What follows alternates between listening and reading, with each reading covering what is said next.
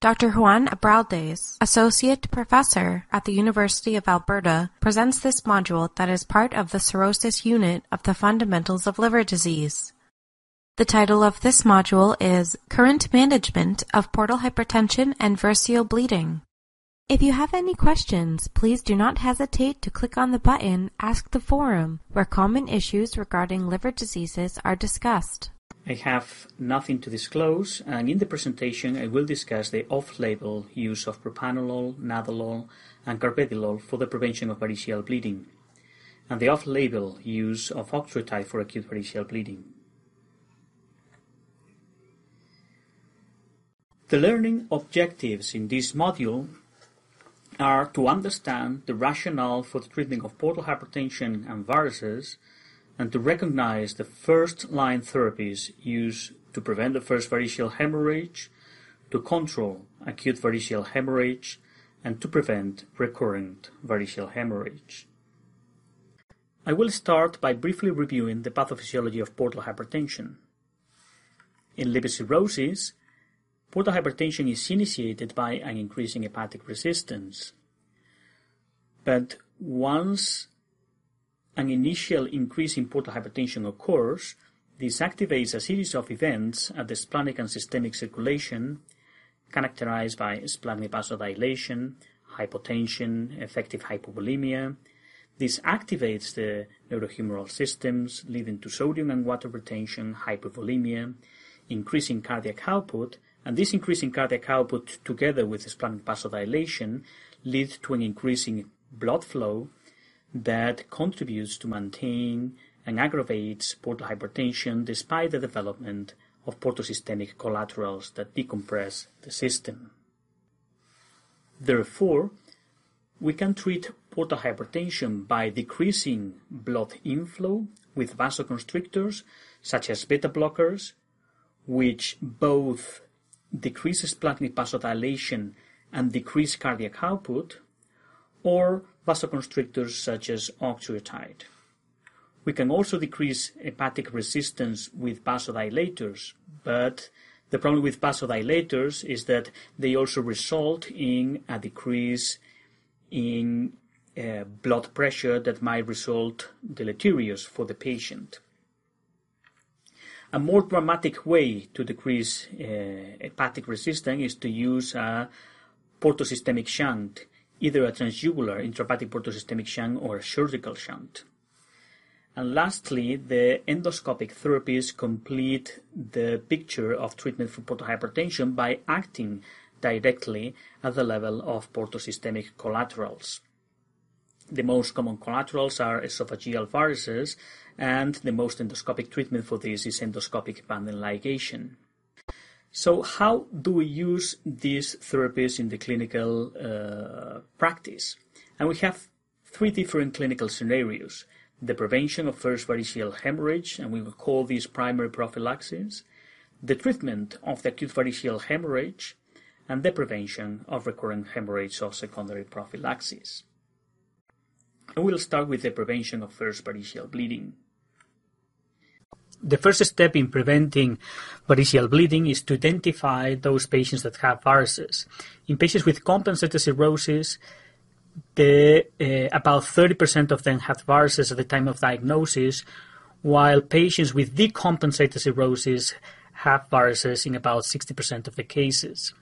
As a general rule, an upper endoscopy should be done in every patient after the diagnosis of cirrhosis and should be repeated at 2 to 3 year intervals in those patients that do not have varices. However, in patients with compensated cirrhosis, the risk of finding high-risk varices, those varices that, as we will say afterwards, need treatment, is very low in those that have both liver stiffness measurement of less than 20 kilopascals and a normal platelet count. The approach to the prevention of variceal hemorrhage depends on the findings in the first endoscopy. If no varices are found, the risk of a variceal bleeding within 1 year is extremely low, around 2%. If varices are small, this risk is around 5%, it is still low. But it becomes much higher if we find large varices, a 15% risk of variceal bleeding at 1 year. So I will provide data of these 3 different clinical scenarios. In patients without varices, there is a randomized trial with over 200 patients and very long follow-up, over 10 years, comparing the use of a non-selective beta blocker, in that case timolol, with placebo for the prevention of the development of varices. As you can see in this graph, timolol was not more effective than placebo in preventing the development of varices, and it was associated with a higher rate of side effects. Therefore, there is no role for beta blockers in patients without varices. In patients with small varices, this randomized trial performed in Italy compared the use of nadolol with placebo in the prevention of the growth of varices. This was a single-blind trial, and as you can see in the plot, the use of nadolol was associated with a much lower progression to large varices. And most importantly, the cumulative risk of bleeding was reduced by 50% if nadolol was initiated when varices were small. These promising results, however, were not confirmed in another study by Dr. Calais performed in France. Still, the expert recommendation is to use beta blockers in patients with small varices at high risk of bleeding, and these patients are those with advanced liver disease, as defined by a Child-Pugh class C, or with endoscopic red signs at endoscopy, which suggest that the varices, even if they are small, they have a high risk of bleeding. Where there is no doubt that beta blockers are effective in preventing bleeding is in patients with medium or large varices. And this is an individual patient meta-analysis published in 1991 by Dr. Poinard, showing that beta blockers reduce the risk of bleeding both in patients without ascites or with ascites, or with good liver function defined as a Child-Pugh class of less than 8, or less good liver function as defined as a Child-Pugh class of 8 or more. Once started, beta blockers should be maintained indefinitely, and no follow-up endoscopy is required. So how do we use beta blockers in these patients? Non-selective beta blockers that have been tested in the prevention of first bleeding are propranolol, and this drug is dosed twice a day with a maximum dose of 320 milligrams per day. Nadolol has the advantage of a once-a-day administration, and the maximum dose is 160 milligrams. And carvedilol, which is a non-selective beta blocker with also an alpha adrenergic blocker activity. Since carvedilol is more effective in decreasing arterial pressure, it could be the first choice if patients have systemic hypertension. The maximum dose in primary prophylaxis should be 12.5 milligrams per day. The dose of beta blockers should be individualized by titrating to the maximum tolerated dose, provided that heart rate does not go below 55 beats per minute and systolic blood pressure does not decrease below 95 millimeters of mercury. Beta blockers are not ideal drugs. They cannot be used in around 30% of the patients. 15% of them have absolute or relative contraindications, and another 15% has side effects leading to discontinuation. Also, the use of beta blockers is time-consuming because they require titration. And the latest controversy is whether beta blockers may be dangerous in some patients, especially with end-stage liver disease, and this was especially questioned in patients with refractory ascites. The controversy of the use of beta blockers in patients with advanced cirrhosis started with the publication of this study in 2010. This was a prospective observational study in patients with refractory ascites. Some of them were treated with beta blockers and some of them were not. Patients treated with beta blockers had a much shorter survival than patients not treated with beta blockers. So the conclusion of the study was that beta blockers could be dangerous in patients with refractory ascites. However, this was an observational study with all the inherent biases and confounding by indication, and several subsequent observational studies did not confirm these findings. The current consensus put forward by the American Association for the Study of the Liver guidance in 2016 was that refractory ascites is not a contraindication for treatment with non-selective beta blockers. High doses of non-selective beta blockers, and this is more than 160 milligrams per day of propranolol or more than 80 milligrams per day of nadolol, should be avoided.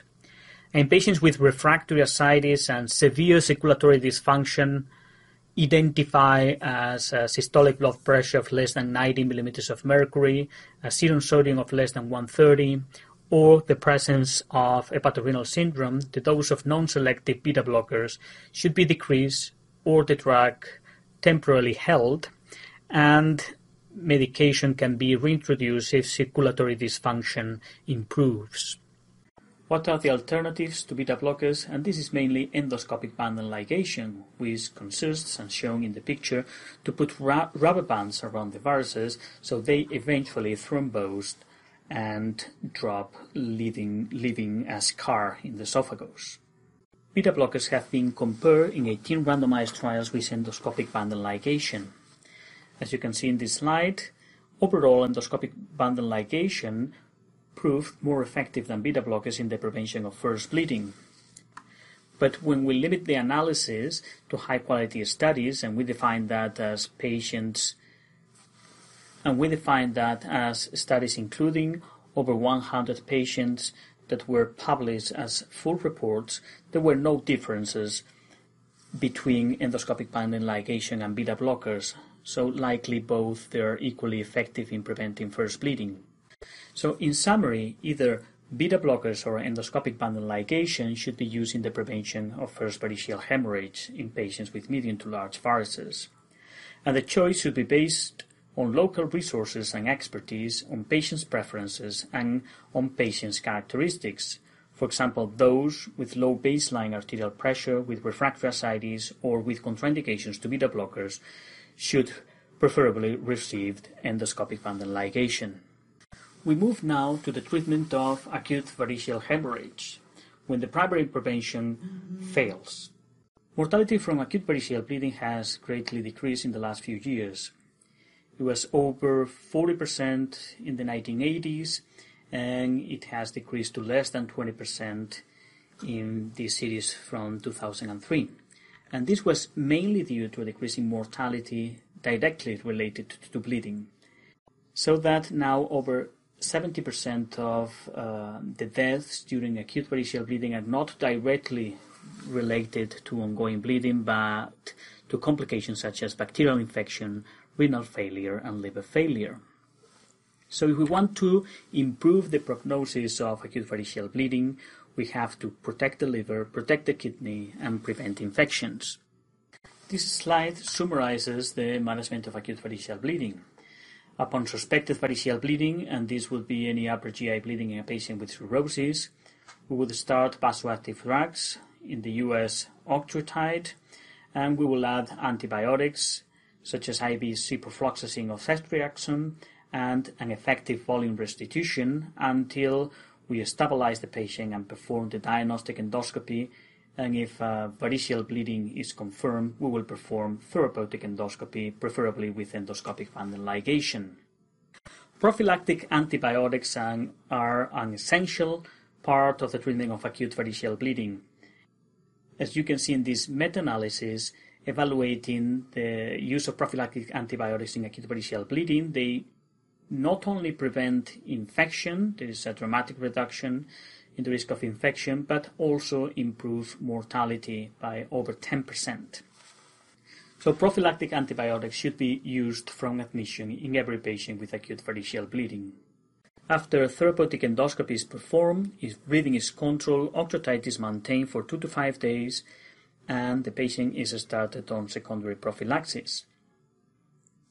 If this initial treatment fails, the patient generally requires a transjugular intrahepatic portal systemic shunt with temporal balloon tamponade if required to maintain hemodynamic stability.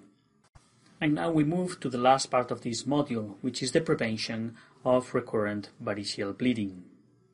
If these patients after a variceal bleeding are left untreated, the probability of rebleeding during the first year is 60%.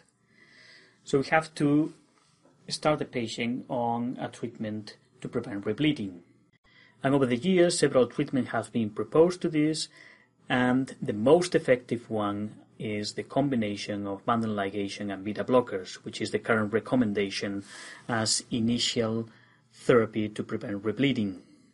The use of tips for secondary prophylaxis was comparing 11 randomized trials with endoscopic therapy, and as expected, tips was much more effective in preventing rebleeding. However, it was associated with an increased risk of encephalopathy and with similar mortality. And on this basis, we reserve the use of tips for patients that fail the first line of therapy for preventing rebleeding, which is, again, the use of beta blockers and endoscopic bundle ligation. Briefly discuss the potential role of transjugular intrahepatic portal systemic shunt. This treatment consists on creating a communication between the hepatic vein and the portal vein that is maintained by putting a stent to maintain the patency of this communication. So in summary, either non-selective beta blockers or endoscopic bundle ligation can be used for the primary prevention of variceal bleeding. In acute variceal bleeding, the treatment consists of antibiotics, endoscopic therapy, and vasoactive drugs. And after a variceal bleeding episode, the treatment of choice is the combination of beta blockers and serial bundle ligation until variceal eradication. This is the choice as rescue therapy in failures of endoscopic and pharmacological therapy.